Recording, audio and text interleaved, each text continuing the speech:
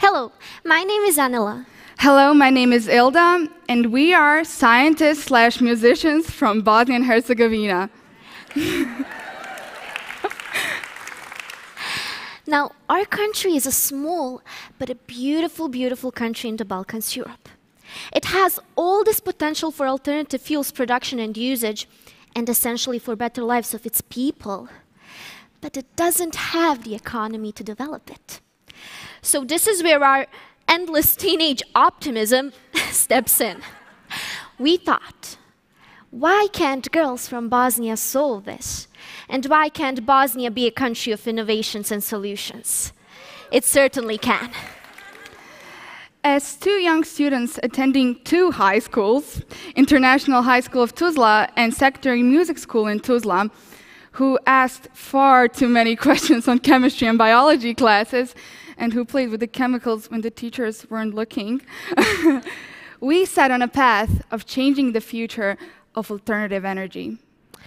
So we knew that nowadays people in Bosnia and other countries as well have these huge problems with maintaining enough energy for their normal life needs, finding new fuels, but also finding storage for them.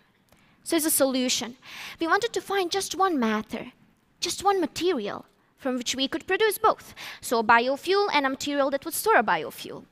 By using the internet, reading lots of scientific literature and books which we couldn't understand in the beginning at all, we found a material with amazing properties. We found chicken feathers. Yes, many poultry plants produce chicken feather meal, which is a hydrolyzed poultry meal made from leftover feathers and other animal parts used for animal diets. The plants usually extract 6 to 12% of oil from which, for example, biodiesel could be made. Moreover, feathers are an important source of keratin protein, which has this unique feature of a cross-linked semi-crystalline structure. So when heated, keratin in the feathers opens up these hollow tubes, which absorb some gases even better than the world-famous carbon nanotubes or metal hybrids. So if carbonized, chicken feathers should be able to store hydrogen, which is an amazing fuel, but was too expensive to store up until now. Now, knowing that Bosnia and Herzegovina alone has 10,000 kilograms, USA has 4 billion pounds of waste chicken feathers annually that just lay on the garbage fields because we obviously do not have enough pillows to stuff them.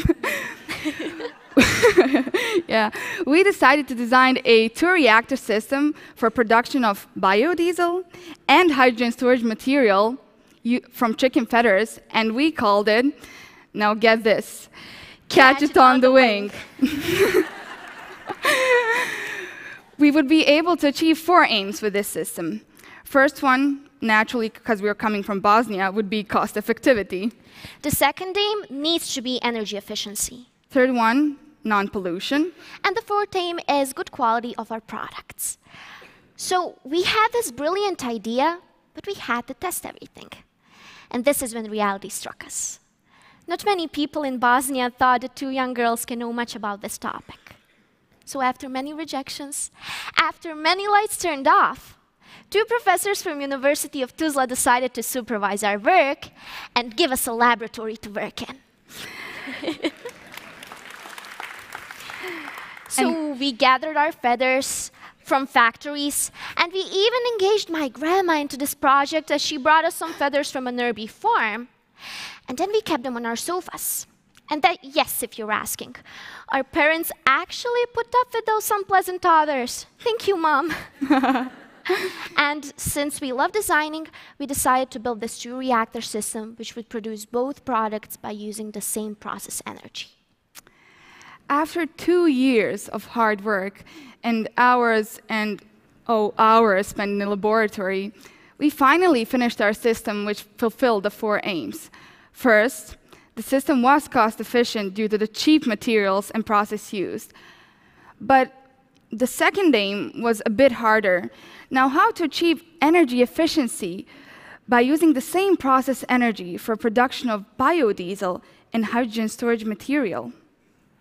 So you start a fire for a couple of minutes in the hydrogen storage material, and the heat will spread to high temperatures due to the interior of the system. Then these chicken feathers would start to release some volatile, hot, rich gases which would want to go out of the chimney. But that would mean losing energy, and we certainly don't want that. So this is where our love for music steps in as well.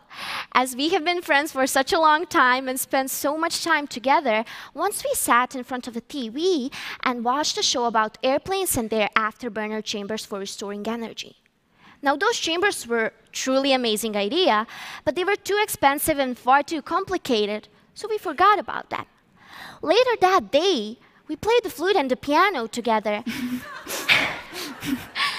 And at one moment, I put my flute down, and I noticed how my flute has an amazing airflow. And I thought, wow. So then I discussed with Ilda, what if we put a structure like this above the main reactor? Will it actually restore the energy? And that worked. Each time the gases wanted to go out of the chimney, they bumped into this flute-like structure afterburner chamber, and they had to circle back. The small amount of gases that had to go out because nothing in the nature is 100%, we used for production of biodiesel as well. Now moving on to the next biodiesel reactor.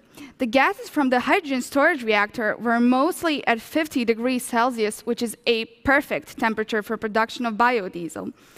We prevented the gases from the hydrogen storage reactor from coming into the biodiesel reactor, since that would interfere with the transesterification reaction, by creating a double-layer structure so that the gases from the hydrogen storage reactor would just circle around the biodiesel. Instead of using conventional pumps for agitation, we used, believe it or not, a simple kitchen mixer which uses just half of a horsepower. And we prevented the glycerin and biodiesel mixing with each other by designing a well-measured cone structure. So this, guys, is how we solve the energy efficiency problem.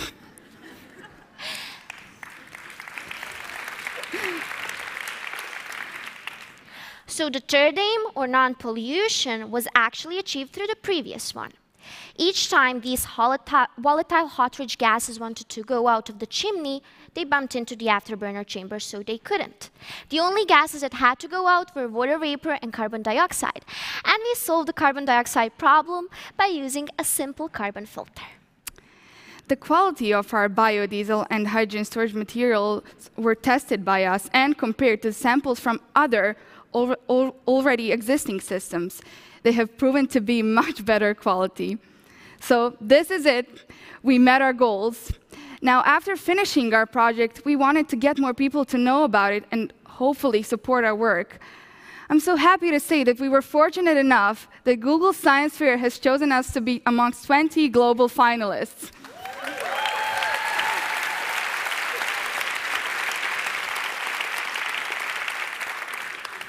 Now, coming from such a small country and having all these troubles, just to be given an opportunity to invent and to show it to the world, that was the best opportunity we could have been ever given. From music to science. From a flute to an afterburner chamber. From girls that ask way too many questions. To designing a two-reactor system. Everything started from wondering. And friendship and never giving up. So if an